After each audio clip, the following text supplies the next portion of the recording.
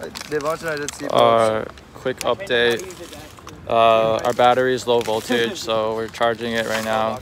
Also, apparently, like the back half of all these modules, like starting from here and back, apparently like all these modules were not connected, so they weren't even charging since I don't know how long. But yeah, so I think we've got that fixed and it's charging now, and we just have to wait for it to charge.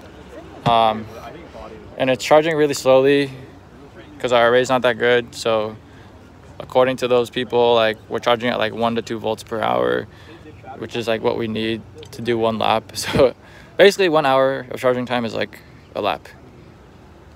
So if we want to get like 2 or 3 more laps, we gotta charge for like 2 or 3 more hours. And we only have like 4 hours left, so you know, we'll see if we can get positive. But we're at 8 laps already, which is like not bad. Like we just need 2 more to get positive. So everybody's here is just like chilling.